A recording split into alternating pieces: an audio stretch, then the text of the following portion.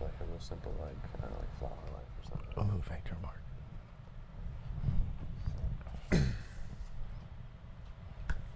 Hey everyone, it's Walker and Nick at Full Spectrum Laser, and welcome to Laser Talk Live. What's up, guys? Once again, we're back here. It's Wednesday, it's 4 o'clock. You know what we're here for. We're here to talk about lasers with really, I mean, the smartest guy when it comes to lasers there is probably on the planet. Oh, okay. That's right. I'll take that. Yeah, I'll take this. So today we have a few topics I think people are going to be really excited about. We've actually had a handful of people ask questions about that, even up to today. And one of the first ones is maintenance, and that's what we're going to talk about here in a little bit. So we're going to talk about some of the things to look for. We're actually going through an example of changing out or cleaning the lens on a Pro Series lens. Then what are we going to do in the first topic, Walker? So then we're going to talk about accessories for your laser cut projects. Right, so these are the type of things that, outside of the material you use to cut and make your projects, little things that cost you a penny or two that can add significant value, function, and really just make a lot of your projects a lot neater than they would be otherwise. Something that you technically can't really make with a laser cutter, right? Yeah, absolutely. Unless you have too much time on your hands. And that would take a lot of time, a lot of stacking, probably. Yeah. In some of the cases, yeah. So without further ado, let's go right into our first topic. That's the accessories. Now, a lot of people submit projects, and a lot of the questions we get is, well, how'd they do this with laser? Well, what's this with laser? And really, the secret is the laser is the gateway to kind of your big Lego blocks. That's kind of the way I explained it to my mom. Is I used to play with Legos all the time as a kid, and when I would get like the big projects, like I remember I got the pirate ship. I didn't really care about the pirate ship. There was 4 pieces in there that were really neat that I wanted to use to like make other things. And now it's like with the laser cutter, I can laser cut my own Lego pieces. Any Lego piece I want. Yeah, thanks. I like that. So now those special Lego pieces though that you can't really Lego cut, or laser cut. Lego cut. Lego cut's a new technology we're working on. I'm sorry if my bad. We'll get to that later. Yeah. These laser cut pieces, though, these accessories that go along with it, though, we can start pulling a few up. They're really useful, and I think you actually used a few of them last week on your leather bracelet, right? Yeah, definitely. So I work with a lot of leather, and these are some things that you can't, obviously you can't make these things, and they will add to your project. So if you're doing some sort of wristwatch band, something of that sort, these are the type of things that you want to purchase in addition to your material. Absolutely, and you see in the top corner there some of those, what would you call that, those little posts that you use for the bracelet? So those guys are called hitch fasteners. Okay. Sometimes, some people call them hitch buttons. They have multiple names, but I like those guys because you literally can just laser cut a hole and then fit those in, and they just pop in and out. So that's probably your cheapest option. At first, I really didn't like them, but they're growing on me because they're so easy to use. You could just screw those on. Now, some of these you do need a special tool, and if they're kind of scary at first, like it is a bit off-putting because they have these little special tools that you lose. And I think the manufacturers purposely do that. So you have to buy another one? Yeah, you have to buy the whole pack to buy this little special tool. So right under those hitch fasteners, we have, those guys are called, what are those guys called? I'm not sure, but they're a set of screws that has a threaded side and a seated side where you can basically, with just your hands or with just a coin, screw pieces together. So, simple screwdriver. A lot of people use this for samples or to. Oh, Walker, welcome to your first live episode. He's going to silence his phone real quick so we don't get alerts about his eBay account. His third like on his Instagram from last week. So that's both good. His aunts and his mom have seen it now. Excellent. Either way, so up in the top corner as well, you can see kind of the same thing, another form of fastener that kind of rivets together, again with another special tool, right? Now those rivets specifically, these guys are awesome because you can just laser cut a hole and then push them together and then hit them with a little mallet. Oh, so you just flatten those guys. Oh wow, so that's pretty convenient. Yeah, the buckle is a buckle. So once you flatten that with a hammer down with a rivet, that's sealed forever, right? That's not a snap that comes undone. No, it doesn't come undone, and that's what's great about the guys with the screws. They just screw together, and if you want to disassemble it, you can. And you can see those ones come in different thicknesses for different materials. what's kind of neat about those rivets is that's a neat way to put together leather or different pieces of fabric or mixed materials. So if you're going to do like a fabric to a wood or something like that, those are really convenient way to attach without having to worry about sewing or attaching or using any type of glue. Yeah, if you don't like sewing, that's a lot of work, honestly. A ton of work, yeah. And if you want to laser cut something, just put a hole in it and just snap those rivets on with a little hammer, like it's perfect. Absolutely. Then down on the right, you can see all those different kind of what do you call those? Studs. Those are like studs. Typically, like the punk rockers made that cool, but a lot of things rock those. You know? Like a lot of the people who do accessories for motorcycles and different things like that, correct? Yeah, definitely. All right, excellent. So if you do we have another graphic with some accessories? These are the accessories. Those ones we pulled up. Okay, so along with that, if you can imagine when you're mixing mediums or anytime you're putting together two different types of material and glue isn't an option, those type of fasteners are something you can think about. Now, other real obvious low-hanging fruit, if you will, you think about as accessories for lasers is keychains. Oh yeah. You can buy thousands of keychains on Amazon where they'll cost you a fraction of a penny a piece, maybe a few pennies a piece for nicer ones, and that most of them come with either a little screw that you can screw into the wood, or you can just buy another 1,000 pack of looped rings from Amazon and put those two items together, and for 4 or 5 cents overhead per piece, you can have little keychain sets made one and done. Keychains are one of the easiest things you can do with your laser, and when you say keychain, that's a broader topic for things that are, can also apply dog chains, luggage tags. A lot of people use it for specialized tags for their gear and equipment. A photographer friend of mine had me make tags for all of his, what do you call them, those black cases? Pelican cases. Pelican cases, right. So inside each Pelican case, you can look at the tag and see what's inside, because he has 12 of them all look the same. And when you label the outside of those Pelican cases with, camera gear or what's inside, they grow legs pretty quick, and people walk off. So you can laser cut like useless item that's worth nothing. Yeah, basically that's what we did. We labeled all of his camera gear as, receptacles for, biochemical waste and other things like that. That just no one wants anything to do with. Good plan. And then one of the other kind of neat accessories when you think of going back and forth with what you can use with what you're cutting with the thing is all the different adhesives and then mixed adhesives that can go together where you make hinges. I believe you make some of your hinges with cloth, correct? Yeah.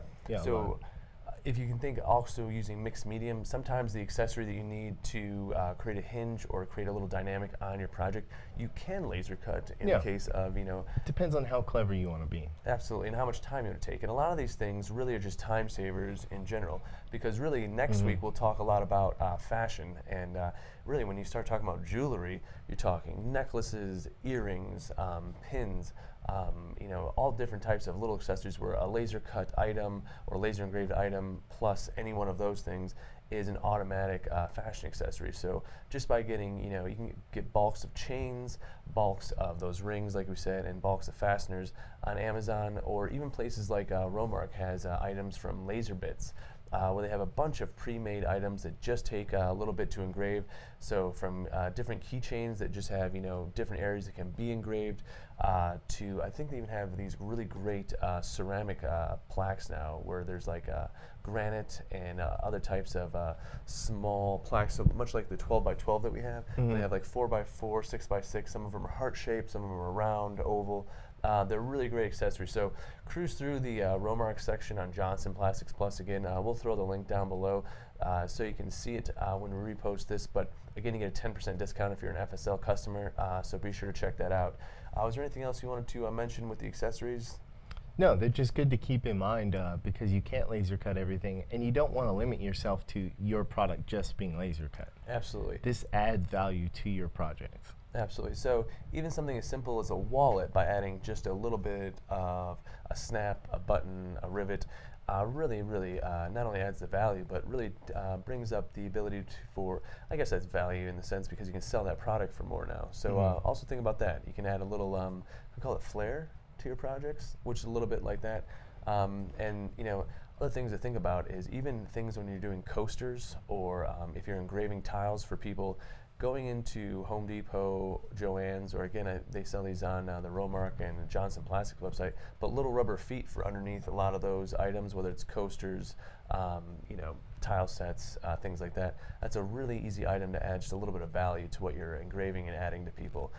The other thing I think is probably the safest thing to mention is hardware for hanging items. So if you're making large laser art, really what you want to do is turn that art into your client with hanging hardware on the back so they can easily hang it in their home. So Home Depot, Lowe's have tons of options for that if you want to go and check that out. But really, Joann's, if you go in the back, their framing section, they have a great section full of hardware for different types of frames and different things like that. So check that out and think about that too when you're making your pieces that you're turning into clients and friends and family. They have a nice piece of hardware on the back to hang it up real nice. That's what makes you professional, right? Absolutely. You don't just make it and then think that it's done just because it's laser cut. Yep. Adding all those little accents and stuff, actually being able to hang it, that's what's nice. Yeah, I think that's what takes you from a maker to a professional maker. Definitely. Absolutely. All right, so let's move on to the good stuff. Now, this is not everyone's favorite topic. People don't even like going to the store or, to the what do you call it, the oil change place to get their oil changed in their car. So like maintenance in general, people aren't a big fan of. Unfortunately though, it is a necessary evil with your laser. So if you want to get the most out of your laser, and that's the most length, life, productivity, efficiency from your laser, you really, really want to keep up on your maintenance schedule. Now, if you go through your user manual, Scott's done a great job of highlighting your weekly, monthly, and quarterly maintenance schedules and keeping up with the one that we wanted to talk about today, and it's one that I don't think enough people spend enough time with, is the cleanliness of your lens. Now, with the Pro Series lens, it's a little tricky to get in there, but Walker, what's some of the reasons why you want to keep that lens nice and clean? So it's focusing your beam to that small beam width. If it's dirty, cracked, something of that sort, then your beam is not going to be clean. It's going to be fragmented and you're not going to cut well. Absolutely. So you can imagine if you're looking through a dirty pair of glasses or if you have a smudge on your camera lens, that same way that your image is passing through a dirty piece of glass, your beam of light that's going to be used to vaporize at a very precise level your material is passing through an optics that just is now, instead of freely letting the beam pass through and focusing correctly, it's literally fighting through some of the material that's built up. The cleanliness of your lens really can't be understated. That's why we include in with your packet a few of these Zeiss lens wipes. Like, so make sure we get a good focus on that. But no shout out to Zeiss, but they do make amazing optics for all your cameras. But these Zeiss lens wipes that get included in with your kit are there for a reason. I mean, there are times in large engraving jobs, I'll clean the optics in the middle of the job just to make sure it's clean and not getting built up. Because really, once that buildup starts occurring on your lens and the beam's passing through, what occurs then? So you want to always keep it clean, because if it's dirty, and you're like, oh, it's not that dirty, you know. Right. As that beam and that power passes through that lens and hits the small debris, it's going to eventually ruin your lens. We have some examples of that, don't we? Yeah, let's pull them up. Yeah, Charles, why don't we look at? Yeah, so that it gets pretty gross pretty quick. So so that one's just dirty. yeah, That one needs a clean. And well, this one cracked from a result of having so much buildup and residue that it just kept holding all the heat from the Yeah, it being can hold the heat and crack. You can tighten that little ring too much and it cracks. Yep. Sometimes it's barely, you can barely see that crack. And so you don't think anything of it, you put it back in there, and then this is a result. What's the next one we have, Charles? Here's another. This is a dirty mirror. Dirty mirror, absolutely. And it's the same exact thing. Now that mirror is just polished down metal, right? With a little bit of a coating on it that makes it reflective. It's not actually passing through glass, it's just reflecting off that mirror. Yeah, it's just a reflector, and it's the same exact thing. And it's almost worse in a way that that's further down the line. That's closest to the output. Absolutely. So that beam can scatter from that point while it's getting to your lens. Absolutely. You can imagine if you had, really, a huge smudge like that on your camera lens, and then you were trying to take a good photo, you wouldn't expect that photo to turn out very good. You would look at that lens and go, oh, that's probably going to be a pretty dirty, smudgy, bad vacation photo. I think we have one more photo. One more? Oh. Oh, there we go. Oh, yeah, here's a good one where it's actually scorched and burned down. You can actually see where the beam was starting to almost split and start affecting two different areas. Yeah, I mean, this could be caused by multiple things, but it's definitely like it was out of alignment. They never cleaned it. They ran the job. The alignment came out of alignment even Almost more. a perfect storm of things not to do in that photo. Yeah, Yeah. exactly. And Yes. then we have one more, I think. Is there one more, Charles? The clean one? All right, now this is what I wanted to show. This is actually on the laser itself. Right, that's the diode exiting, right? That is actually, looks like the actual output on the laser itself. So you can take that metal cap off, and not a lot of people know that there's an actual lens at the end of your laser tube. Well, that's what starts the beam, right? And gets Yeah. it focused going down the travel. Exactly. Right. And that can get dirty, and a lot of people have gone through alignment, cleaned all their mirrors, lenses, and they're like, still, I don't know what's going on. Right. That's usually the right culprit. there. Yeah. And you can notice too on hobby lasers, especially if you're a Muse user, that your exhaust sort of goes over that area, and you can see that a few of your mirrors actually require just a little bit more love than the other mirrors just because of the direction of the exhaust. So if you can think about that too, some of the positioning in your bed, obviously the top left-hand corner is going to have the shortest path travel for your beam to go, so you can have the most power in the top left-hand corner. It's also, though, when you're using the top left-hand corner, you're exposing a lot of those mirrors to the exhaust. So just kind of keep that in mind. I usually try to keep the job actually more in the center of the laser, because it kind of keeps me more checked with alignment. So if I'm a little out of alignment, I really do take a minute to just realign the laser real quick, because you really do notice when you're in the middle of the bed and you kind of get to the bottom corner. Or if you're in the top left-hand corner of the bed, a lot of times you don't quite notice that you've gone out of alignment a little bit until you're noticing that your engravings don't quite look right. And it's like, it seems in line. But it's really not. It's just it came a little out of line. It's just a nature of doing engravings. I do a lot of engravings. You are the raster master. The raster master, they say. Yeah. They when you're doing a lot of engravings, especially if you're going fast, just know that jogging back and forth is just giving a little bit of jostling to your machine, and just something to keep in mind. One thing you do to combat that, though, is slow the laser head down a little bit. This also keeps your engravings a little bit more accurate. Yeah, if you have high details, slow that laser down and you're going to hit it with that power setting perfectly. Absolutely. So now we're going to go through this process here with the Pro Series lens, right? Yeah, so this is your laser head and your lens is inside. Now this comes off, you remove the air assist right here, and then there's a thumb screw, 2 thumb screws for this guy particularly. So essentially you're taking off this assembly piece from the laser to do this process. Yeah, so this slides out right after down. all that, and then if we pull the camera down, Yep. we'll take a look at I it. gotcha. Alrighty. Just looks like we just got to get a little loose here. You got it. There we There go. we go.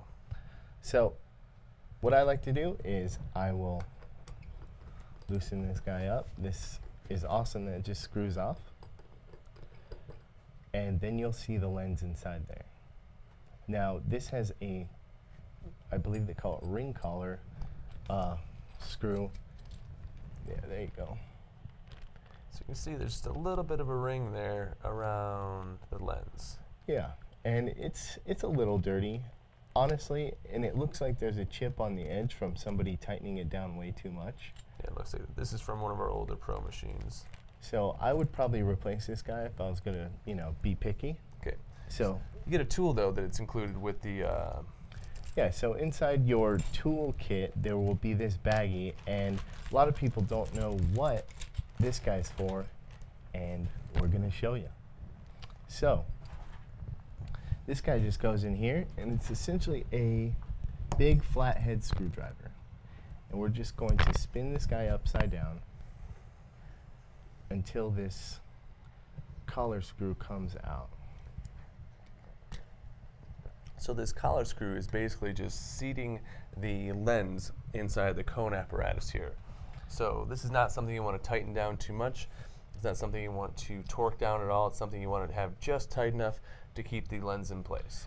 Now this guy will come out And you want to use this tool. This tool is very important. Yeah. I've used little screwdrivers on my own and scratched my lens. Yep, that's exactly why we include it. So as you can see, this is basically just a small threaded ring that sits inside of it with a flat edge. So there's a little rubber O-ring. Now this rubber O-ring helps with that compression so that hopefully you're not pressing down too hard, and also prevents the metal from touching the glass directly. Exactly. It's like you're a pro or something. I mean, this is laser talk. So you can see that that lens has a little chip out of it. So we're going to go ahead and replace it. And this is our replacement lens. This is how they come. And you just pop this guy open. They have foam for safety. And they're wrapped in this microfiber cloth. So the microfiber cloth is important. It's very similar to the lens kit, D-kit. You want to make sure that you're using proper cloths when you're wiping off your optics so that any dirt on it doesn't create a scratch. Do not use cotton swabs. That's Yeah. a common thing. Don't use, another one is I guess that's where you're saying cotton swabs, like the Q-tip, right? Yeah, no Q-tips. Yeah, no Q-tips. Nothing of that sort. What's that? Sure. Right, so like our Scott's Yeah, also no. mentioning like the inside of your shirt, not the best. Not the best. Not the best. Now, Unless you have a microfiber shirt, and then yeah, look at you. then you're Yeah, fancy. Then you're probably super fancy. So this lens has to be convex side up. So when it's upside down, convex side up. So right now we're looking at the portion that would be facing towards the material, right? Yeah, so upside down we're looking at it, and this is going to be concave as we look at it. Okay, so essentially the curved side of the lens needs to be facing from the direction the beam's coming from, correct? Yeah, so yeah, Yeah. yeah. Yeah. So Okay, so we're going to Yeah. place the O-ring, correct? yeah, O-ring back in there, and just set it flush on top of that lens, making sure that you don't touch that lens itself. You just replaced it, you just, got Yep. a new one, so you don't want to ruin it instantly. Set this guy on here, and I'll usually start it with my fingers, and then I'll go back with the tool. It's a lot easier on a tabletop like this. Right, and then we put down this cloth too, just to make sure that we could set the lens down in someplace safe and make sure it was okay. So what we're going to do is put this old lens back in this casing, and we're actually going to hold on to this because in a pinch, it's always good to have another piece of glass available that will work. Because even though that has a little chip in it, that would still work out Yeah. just fine. But just for the case of example here, we're just going to switch it out. And then we'll just screw this guy back on. You'll shove this guy back in, thumb screw, and add your air assist, and you're good to go. There it is. You got that, Charles? Appreciate you, sir. Oops, it looks like I'm not helping at all with that. So There. I would say, speaking of lenses, Speaking of lenses, we got a lens to give to someone, don't we? we do. Goodness. So we got a weekly contest winner every week here at Full Spectrum Laser. If you submit your best project that you've made with the laser, well, what we're going to do, yeah, we just got a little camera slippage there. What we're going to do is we're going to check out the hashtag FSL Weekly Contest, and if you tag us and put us in there, just like you see in the information down here below, what we'll do is we'll give away a free lens kit or a $250 credit towards FSL if you're looking to buy a new laser tube or upgrade your laser system, etc. And this week we got a contest winner, don't we? We do. A really cool one. So we have some wooden rings. Now, if you look at this wooden ring, the one down below that Mr. Thomas Andrew made here, great job, Thomas, by the way. This is just a great project. Down below, he's cut that out of, it looks like a 3-ply wood, and you can cut the different ring size based on the inner diameter, and then he polishes up and adds a little bit of, I'm not sure what type of finish on the outside, nor do I want to try to guess his secrets here, but it's got a great little finish on the outside that gives it just a wonderful look. I'm actually going to try to make a couple of these rings this weekend, maybe with a different cool little shape up top. I don't know how crazy I'm going to get. But this is a great project. Andrew, congratulations. We'll be reaching out today. We'll be reaching out today to let you know how you can claim your prize and get your free lens kit or a $250 credit on FSL.com. So what else do we have here in the third block?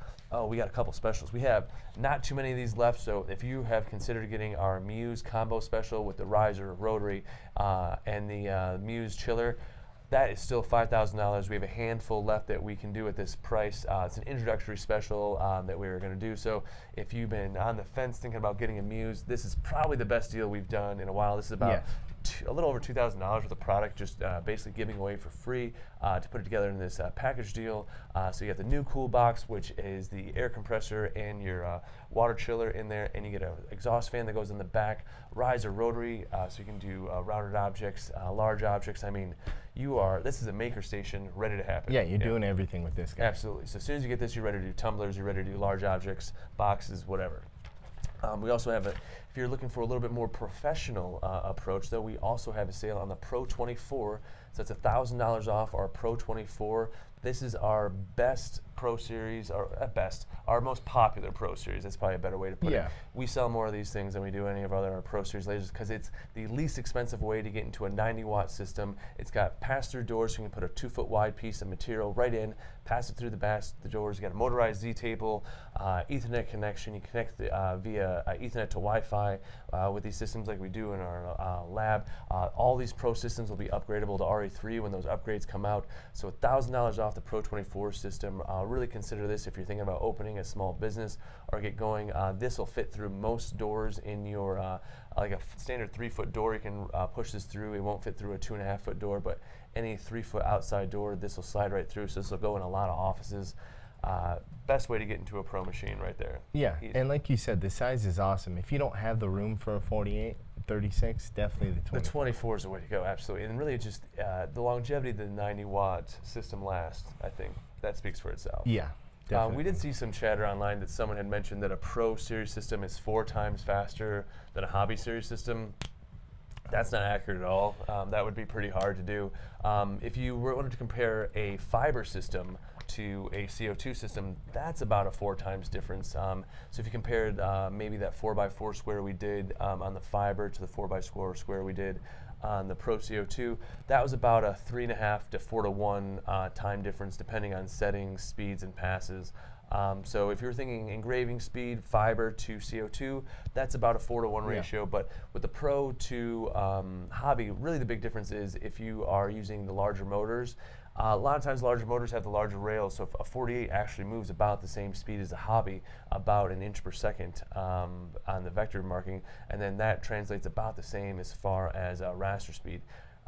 Really the Hobby is pretty quick in comparison to a lot of different things, and if you want to compare it to the Glowforge, our test we did in-house, it was about a 3 to 1 difference on their 100% speed to our 100% speed. And that's on our Facebook, yeah? Yeah, absolutely. So if you scroll back up through our live Facebook, we do a demo side by side where we basically just ran the same basic file, one next to each other, and their top speed is just much slower than our top speed. Now, granted, when you slow down your laser head, you can go much deeper, and so their 100% speed was a bit deeper than ours, but I mean, we can also you can always go slower. You can always slow down the laser.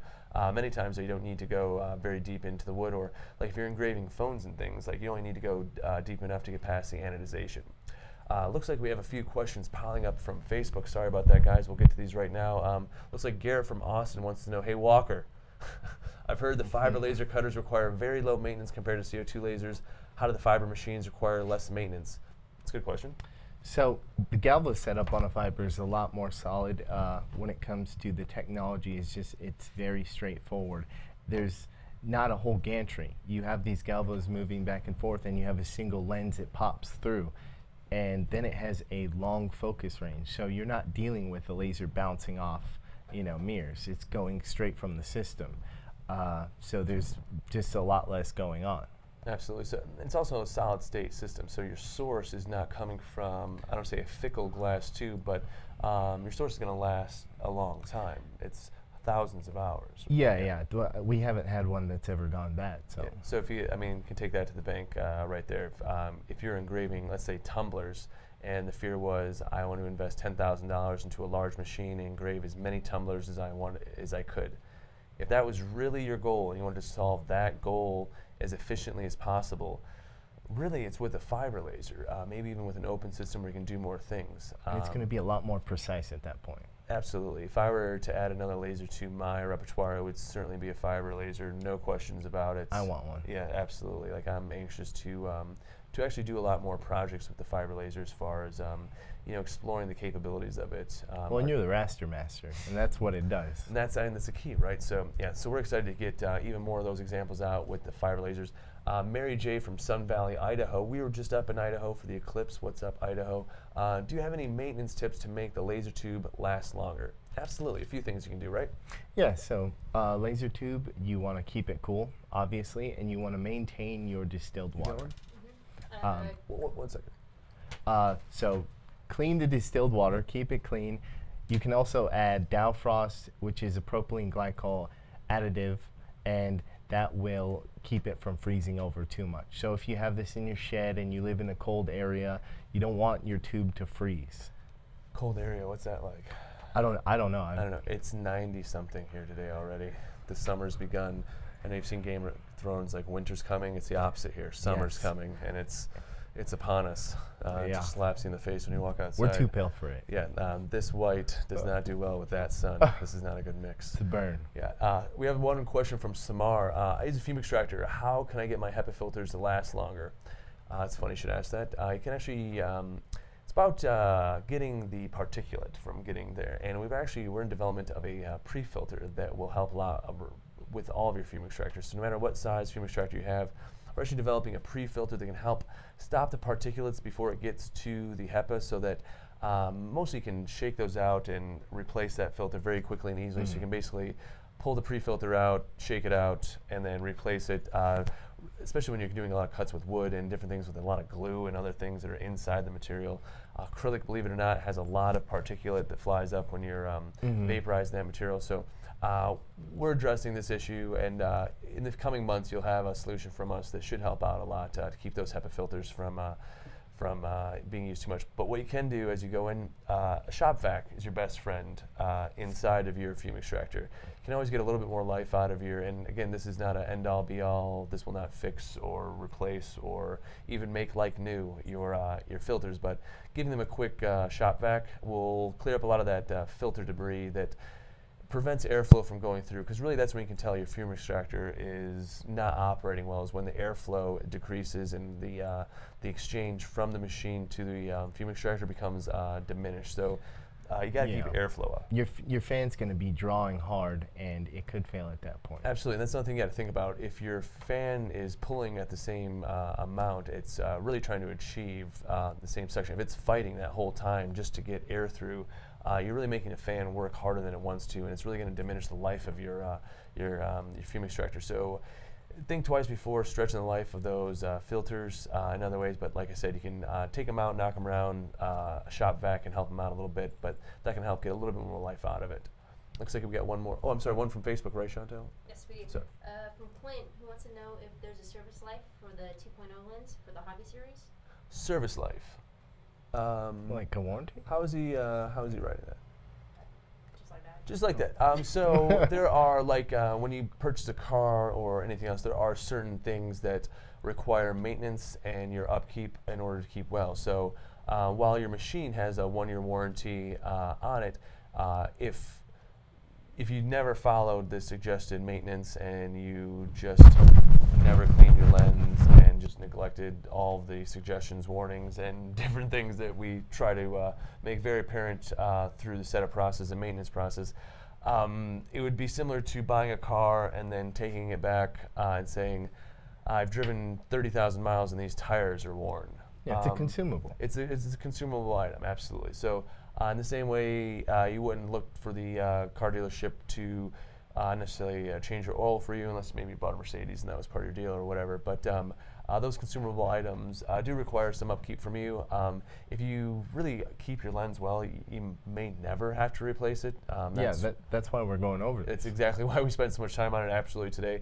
And really, if there's any other questions we have that might help lengthen life, or something that might be confusing about what we explained with the optics and the importance of keeping it clean, please ask away, because really we can't stress enough how important it is to keep your machine clean and keep your optics clean. It's expensive to exchange and replace your lenses. That's actually why we have one of the contests for it, because we understand what that can be taxing at times, especially if sometimes when you have a laser business, that business isn't always building.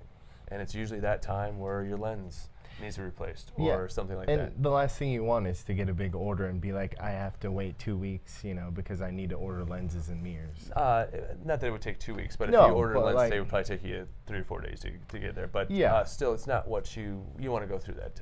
And it's also something that's not bad to have on hand if you're someone who's doing heavy work on your laser. Remember, a hobby laser like a Muse or a H series, that's recommended for about 20 hours of use or less a week. Anything more than that, you're really in a professional use. So keep that in mind too as you're doing the maintenance and upkeep on your hobby series lasers. You really want to do a bit more if you're working more. Yeah, I was trying to read that as well. Yeah. Was it? Yeah. Contest. You can always get another lens through the contest. Absolutely, and Yeah. that's exactly why we run our weekly contest. Again, What? hashtag FSL weekly contest. Charles will put it down here below again. If there's any questions about how to enter, we'll have the post again. Again, congratulations to our winner this week. Those wooden rings are awesome. It's a great idea for anyone out there. We'll actually probably do an example of that for next week's fashion contest right here on Laser Talk, 4 p.m. Live every week on Facebook. So if you're watching on YouTube as one of this reposts, make sure you follow us on Facebook and get alerts when we do go live. And pop in and say hi, ask a question, let us know what's going on. Let us know what you love about your laser, or maybe what you'd like to see a little bit better. Anybody out there using RE3? Anybody got any comments, questions, concerns? There's a bunch of cool stuff. Did you guys notice that you can save all your bins right to your desktop, so you don't have to save files on your Muse, so your Muse runs faster and more efficient? It's pretty awesome. That's pretty awesome. That's one of my favorites. My favorite setting, though, is global settings, so that when you go up to the cog in the top left-hand corner, I can have my raster settings preset. So like so anytime I drag in a file, my settings are the default settings. That is cool. And I have my own little code now for the different colors of vector lines. So like reds for 3 mil cuts, greens for acrylic cuts, yellows for 10% marks if I'm like aligning something on it. That's so good. I got a system now, and I tell you what that system does, saves me a ton of time. So if you can imagine not having to set up files anymore, if you're like engraving tumblers, you can just set what the tumbler settings are, and then if you have an anomaly, you do something else, then you can change those settings. Yeah, that's cool. Yeah, I mean, it I'm saves jealous of 30 that. seconds to a minute a job, but I'll take it anytime. Yeah, and if you're running the same thing all the time, Especially hundreds of jobs, absolutely. Like that Why saves a ton not? of time. Yeah. Any more questions from Facebook? We have a couple. One Excellent. from Nick. What is a good place to start with speed/power settings to raster on birch plywood? Having a tough time getting some good contrast. Your videos with the hockey logo had a great contrast. I tried the settings used on that and couldn't get it as dark as you did. Let's see what we got here. So, was that with a Pro machine? So, well, this was done on a Pro, right? Yeah. So here's, if anyone who didn't see our live in the cut, we just were showing off our pride for our local Vegas Golden Knights, who start their second round playoff journey tonight. If anybody's wanted to tune into that, I don't know what station it's on, but basically with contrast, like the thing I think you got to think about with birch ply is how deep you're penetrating into the wood. Now, I don't know how well you're going to see here on this, but that is actually a 3-ply piece of material. The reason why this is dark is because Walker engraved past the veneer into what you consider like the meat of that first thick layer of wood. With your settings, low and slow is the way to go. If you have a hobby series and you use the same settings that Walker used, you'd have to adjust that quite a bit. He was on a Pro series with a 120 watt laser, correct? Yeah, so if you have a 90 watt, you're going to have to slow it down a bit to get this same output, and also it's the wood itself. Absolutely. Now he mentioned using birch. I'm assuming he probably has something very similar to this. Very similar, Yeah. but there's always huge variables when it comes to it. I mean, even on the same piece of wood, you can get variables depending on how much glue is present in that area, Yeah. and Charles, would you bring up the material test icon if you could? The greatest thing actually that we have that could help you out here is our material test. Now what you see below my face right here is how a standard test would kind of look. So this is actually run right there on birch ply, and you can see with the gradient in the center is pure black, pure white on the edge, and then different color vector lines had different kind of effects as far as how much the gradient was filled in. Now, I would run a quick material test, and honestly, if you're trying to get a nice, deep, dark engraving, I would run somewhere around 21 speed, and then keep the power up in the 90 range. Nice and slow, nice and high power. don't be afraid to go slow with those engravings, especially if you're trying to do something nice, deep, and dark. Now, It's on your Muse, yeah? yeah, absolutely. That would be on a 45-watt hobby series. Now, if you're doing a 90-watt and you're trying to go that dark, off the hand, I would probably go 45 speed with around 75 to 90% power, depending on the type of wood, how dense it was, how humid it was, etc. Like that's where I would kind of dial in from there. But really, there's a couple tricks you can do if you're trying to get a dark engraving too. And if you check out our ebook, you can actually see some of the tricks in there. Now, one thing you went over a couple weeks ago was masking. Yes. If you go back a few videos, Walker went over how you can mask in an item that you're going to engrave. Like if you can imagine, this would have been masked with masking tape all over it, and then when he engraved away, the tape would be covering up the wooden area. So in that time, he could fill it with either a stain. There's a few products out there that actually market themselves just to darken. Yeah. It's basically a watered down stain in a spray bottle. But all those things work great. And really, acrylic paint you use all the time when you do acrylic and wooden paint or wooden engravings, right? I like acrylic paint. I also like the rubberized spray paint. Oh, that's great. Yeah. That's the best stuff because it doesn't bleed into the wood. Yeah, no, the least amount of bleed, the better. So consider that too if you're going to do anything like that. Less is more. Just use a little bit and work your way in. I've even used a Sharpie on certain things, on little detailed things where you can just go in there with a Sharpie pen. I've also picked up paint pens for that before because Yeah, it's those are just nice. so easy to use. You can kind of blot it on and then just wipe it off from the top. It's great for stonework as well. And I've also noticed it on acrylic engravings, like top acrylic engravings, not something you do from the back. Putting just a little bit of white in with it kind of just makes that acrylic engraving go just a little bit more mild. So like even cheating a little bit by putting a little white or diluted white in that acrylic engraving can do a lot of help for you. Yeah, and if you want it clear, hit it with a hairdryer. Yeah, hair dry. That's actually Walker's favorite thing to do. So in the engraving, basically the trough where it's been engraved, when you heat it up either with a heat gun or a hair dryer, all those little balls of Like the vaporized acrylic that's usually almost- frosty. Yeah, kind of frosty, glosses over, right? Yeah, it just glosses over and it's like a laser cut edge rather than, that glossy look, and sometimes you can see the lines, they completely dissipate. It's Walker, pretty you're, cool. you're good with a hairdryer? Is that what we're... He's Yeah. excellent with a hair dryer. I'm a little too good with a hair dryer. I need to slow the speed down just a touch. All the way. Looks like we have one more coming from Jacob in San Diego. How do I know when my belts need replacing on my Pro 20? Any chance of a how-to video on replacing belts? Well, you'll know because it'll be extremely obvious it won't be working. That's kind of a passive-aggressive answer, Walker. So the tension of your belts is essential for the squareness of your gantry systems. The tension on the belts really is noticeable probably to the eye by there being just a little bit of slack in the slack, and in your actual engraving there will be skipping of the teeth. So if it is actually skipping because of that slack, you'll see it in your design. Yeah. Sometimes you'll notice that if you're making a perfect circle, which is a little bit of a jog in the circle. Yeah, I'm sorry for that passive aggressiveness. It's okay. We'll work on that later. All right. Jamie, looks like we have one more about air bubbles. I think he talked about this a little bit. I have air bubbles in my laser tube. Is that bad? How do I get air bubbles out of my laser tube? It's actually not good at all. You don't want laser tube bubbles. It's mentioned in our quick start guide and our manual extensively. There's actually a blog post about it as well. Air bubbles, no bueno. Luckily, there's a couple of really easy solutions. The first one is my favorite, and that's just picking up the left end of your hobby laser. I think it's the same end on your Pro as well.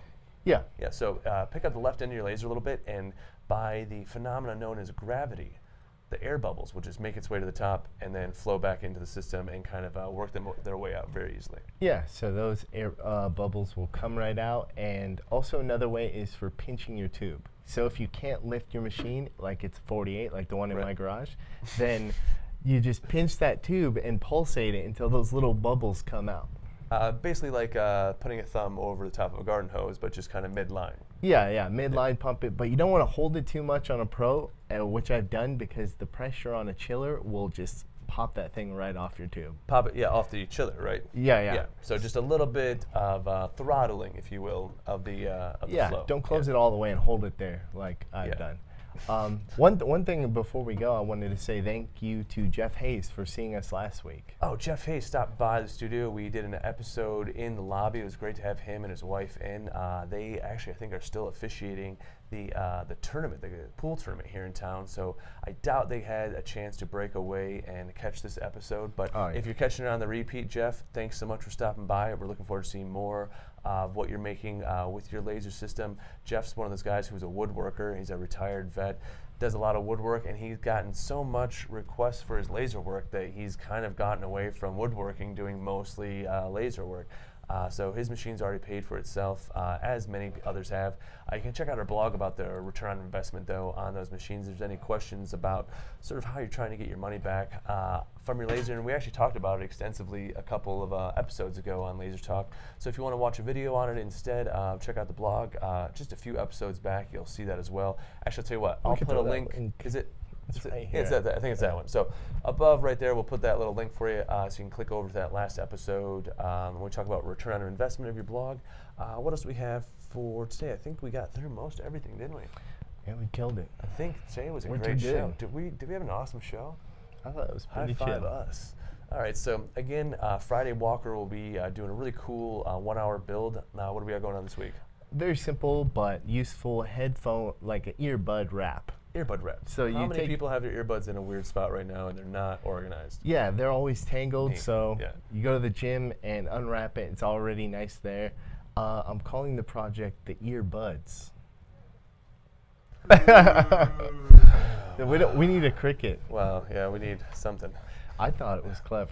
Full Spectrum Laser is hiring for a new lead designer. Anyone with creativity and ideas on how to better name Hey, projects man. will be considered. Hater. Just kidding. No, Walker always comes up with creative stuff for us, and really, I think we're getting close to our 60th free project online. So check back into any of our previous projects if the earbuds The earbuds. don't sound too cool. I'm sure he's got some really cool designs. He's got an owl, a fish. What's the other one? Owl, dead fish, like bony fish. Oh, yeah, the bonefish, yeah. Teddy bear. Oh, a teddy bear. And shoot, I forget. And a plain one. So if you want to do like a logo for a gym or something like that, you can slap it on that design and then. Absolutely. So if you There think you about go. that, this week's project, a couple creative ones, and then one, all you have to do, put your name or logo on, or perhaps, like Walker said, a local gym, a local tea shop, a local maybe golf course would do something like that. Book place. A bookstore, Yeah. that's a great idea. The secret to having a good laser business is understanding all the different applications that your laser can go to different other industries. So take a look at back of some of our projects and see maybe how you can use some of our projects' ideas to spring forward your laser business and have more offerings to your customers. That's great. That was great right there. Man, Did you write that? can we? This just came right off the top. That Can was we- awesome. Let's record that. Can we? We weren't recording? Just kidding. We're still live here. Anyway, that's all we have for this week. Again, Walker will be live on Friday with that really cool earbud wrap project. We'll come up with a better name between now and then. We also have our live laser engravings that we do. Today we actually did one for a client who was looking to do, what kind of material was that? That was chipboard and touche paper.